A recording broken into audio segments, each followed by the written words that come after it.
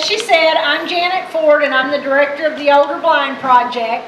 And in order to show up Liz, I had to bring someone with me. So I want to introduce you all to Sam Baldwin, who's an OIB client from Malvern, and he's going to give you his take on it for a moment, and then I will speak. Hey, Sam.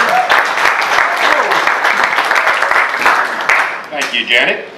I entered the program. I guess I'm one of the charter members. I started in 2011, and they've been putting up with me for 5 years. But I am grateful to the OIB program. I am a diabetic, type 2, insulin dependent, and they have been providing my insulin and the doctor's visits to Dr. Bain, who is also in the audience. Were it not for OIB, I would be in the donut hole within 1 to 2 months after the beginning of the year. As it is, it's like October, November when I get in, and then they also help me with my Pradaxa. But I'm taking 50/50 insulin, which is, if you bought the vials, it's for 5 bottles, it's $1,800 a month. If you bought the pens, it's $2,500. And Dr. Bain is able to help me get that, and it doesn't cost me anything, and I am so grateful because either I wouldn't be here or I'd have to switch to something that would not work near as well. So I am definitely thankful for the OIB program. Thank you so much.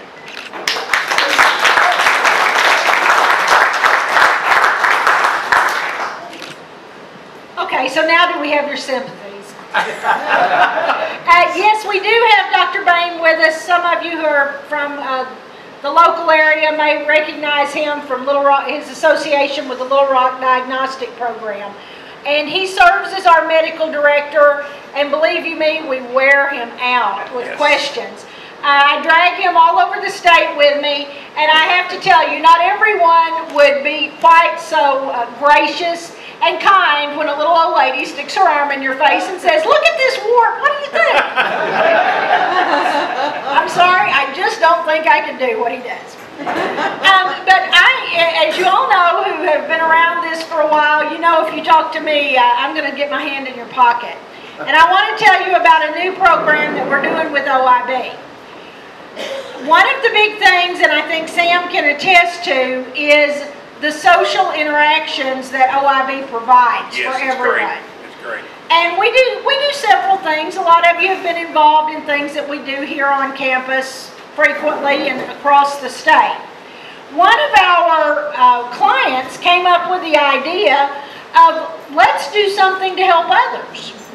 We have a group here in Little Rock who are meeting weekly, and they are making blankets for the neonatal unit at Children's Hospital. Wonderful. This gives them social interaction. This makes them feel that they are contributing members of society, and it gives the rest of us an opportunity to laugh because you talk about a good time. This crew has it. We would like to, with your help, replicate this effort across the state. And so therefore, if your club's interested in helping us and getting the materials for that, as Sam said, you know, mainly we're providing medication, we're providing equipment, we're providing training. I really don't have room in the budget to go out and be buying material. And you all have been so supportive over the years with our crock pot programs and all of those. I'd just like for you to continue that, and this year we'd like to focus on our blankets for the neonatal unit, and then when they finish those, they want to do some for, here it's called CARTI, which is our Cancer Institute. So if you're interested in that, please get with Sharon or I. And Dr. Bain, do you want to say anything? Actually, I do have one or two things. Well, come on up. Sometimes I put him on the spot and he's just going, "What, Janet?" Okay, here's Dr. Bain. First, very quickly, I just wanted to say I've learned a lot from the clients here. From Sam, I learned about count-a-dose, which is a way of measuring out insulin that visually impaired people can employ.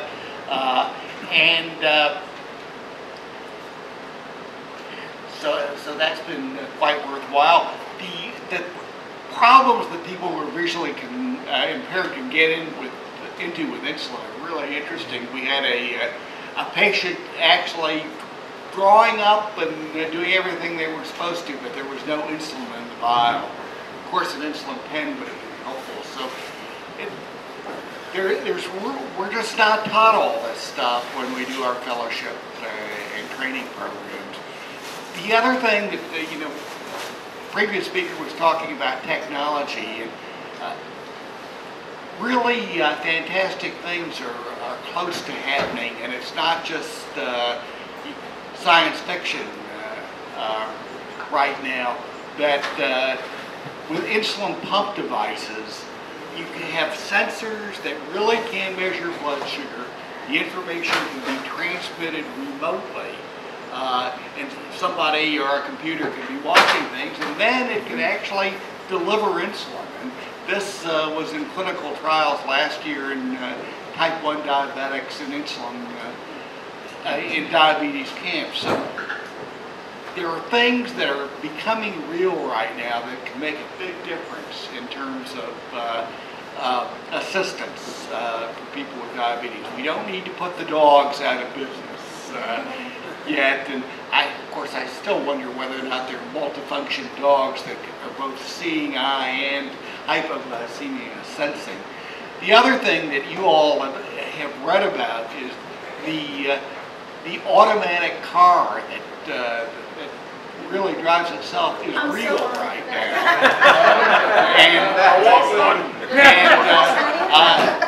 Mercedes in particular pioneers the engineering, and they're convinced that the car can be safer than a car operated by ordinary people. Because after all, we all think of vision as being an impairment, but the incidence of drivers that are impaired by alcohol, prescription drugs, and other drugs is just very, very high. So anyway, that's going to require a lot of investment, a lot of support, but we could envision a time when everybody who's visually impaired will not have to give up their driving and their autonomy, their ability to go to Kroger or to the library or whatever.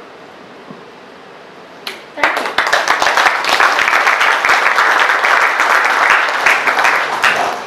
One other real quick thing, this is kind of a focus that DSB, which is our Division of Services for the Blind, has this year, is the food insufficiency for elders. I'm sure you all read in the Democrat Gazette, they run an article, right now they're running about one every 2 weeks, about the food insufficiency in Arkansas, and we're specifically targeting elders. So for those of you who are Lions clubs outside of the immediate Little Rock area, please consider working with your local food pantries. And when you run into folks, please let us know if they have a visual impairment. As you heard, I believe her name was Shana, say, people can have a terrible visual impairment and don't necessarily look blind.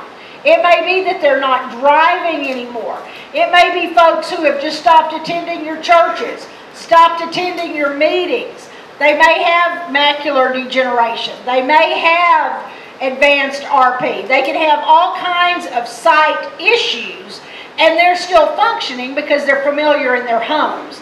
But this is a real issue on getting folks to the grocery store and getting adequate and healthy nutrition. So I have a couple of projects going with some food banks, food pantries throughout the state, and I really encourage you all, and especially, is there anyone in the room who's doing the high school, the Lioness? Yes, great project for you guys with the food banks, because we really need that, and we're dependent on that.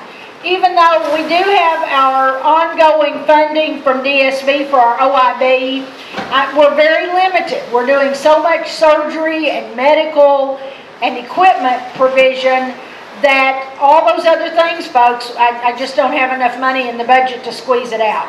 So we appreciate all y'all do. Thanks for coming out and spending your warm Saturday with us. It means a lot to us. Thank you.